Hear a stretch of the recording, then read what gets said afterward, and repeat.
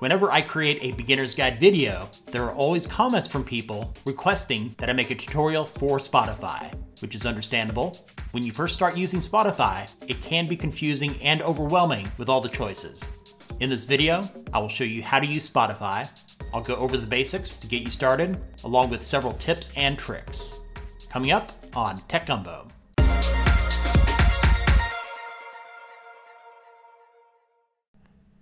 Before you start using Spotify, you'll be presented with two choices, Spotify Free and Spotify Premium.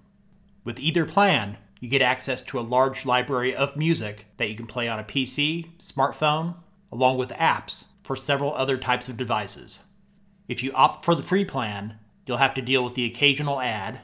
If you go with the premium plan, you can get rid of the ads, plus you get additional features that include unlimited skips, better quality audio, being able to download tracks to listen to offline, along with other features.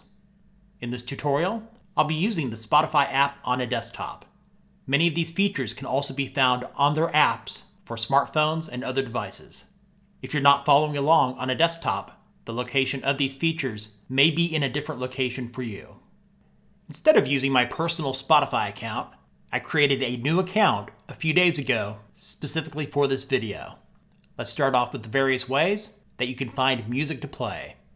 If you're looking for a specific song, artist, album, or playlist, you can use the search bar here at the top. When you click into the search bar, you'll see your recent searches listed below. When you type a search query, you will now see the top result here at the top, followed by songs, artists and albums, and near the bottom, you'll find playlists, podcasts and videos, and profiles. Let's go back to the top of the page. To instantly play a song, just hover your mouse over a selection anywhere on this page and select the play button. Instead of creating a playlist, you can also use the search bar to find out if another user in the community has already made a similar playlist. I'll do a search for Best of AC/DC. And it looks like somebody's already made that playlist. You can click into the thumbnail for that playlist to start playing, or select the title of the playlist to see which songs are included in that playlist.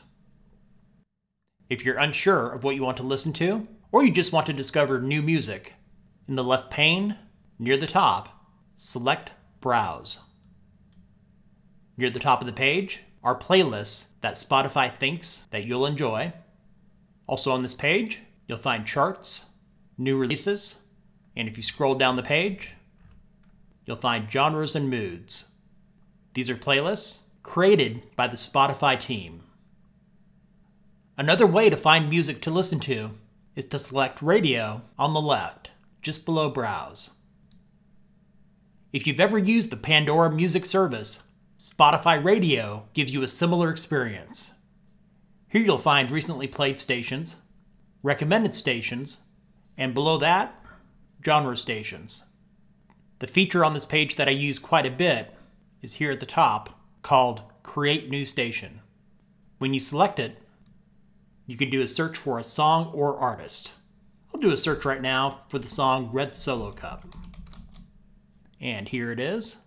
When I select the song, it will create a playlist with other songs that are similar in style. Creating a radio station is useful for those times when you don't feel like making a playlist of your own. While playing any song in radio, you have the option to give that song a thumbs down or a thumbs up. Giving any song a thumbs up will automatically add that song to the Like from Radio playlist, which is a collection of all the songs you have given a thumbs up using the radio feature.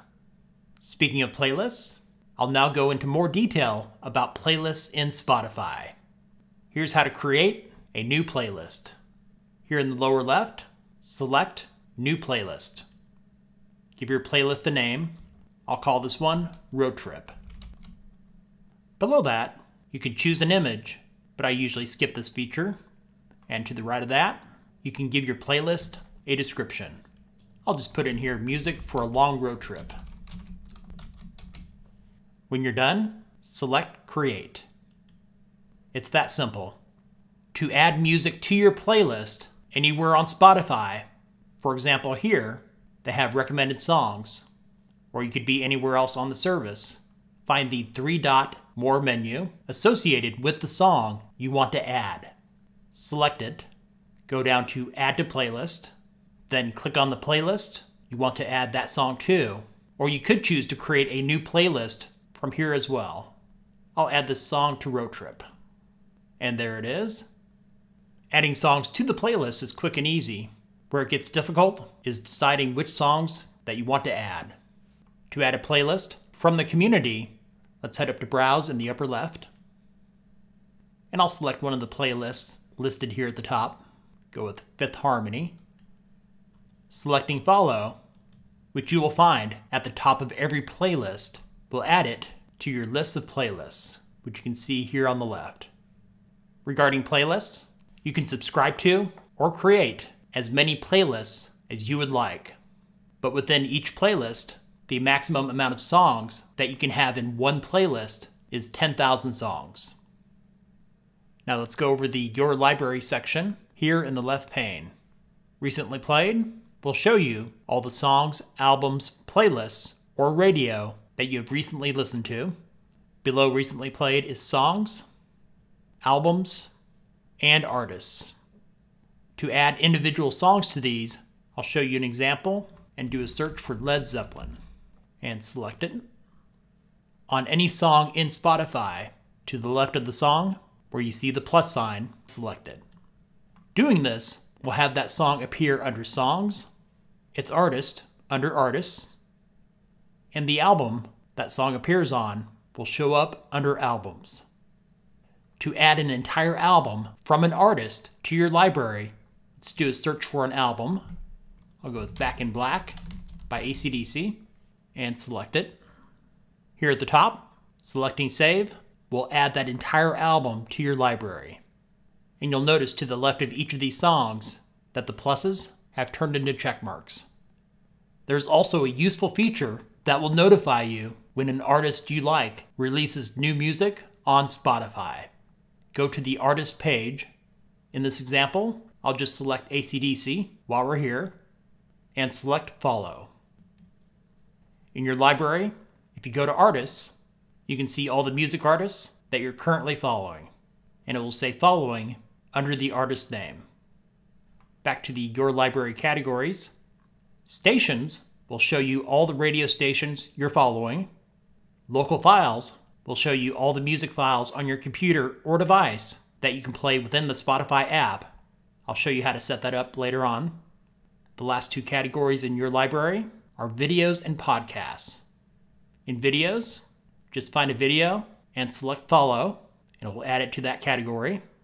And podcasts, find a podcast, select Follow, and that podcast will be added.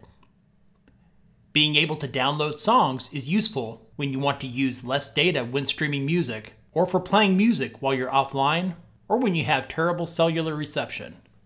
On a PC or smartphone, at the top right of any playlist, just toggle the download switch on to download those songs to your computer or device. If you're looking for similar artists to the ones you like, when you're on the artist page, select Fans Also Like. I have found this is a great way to discover new music and artists.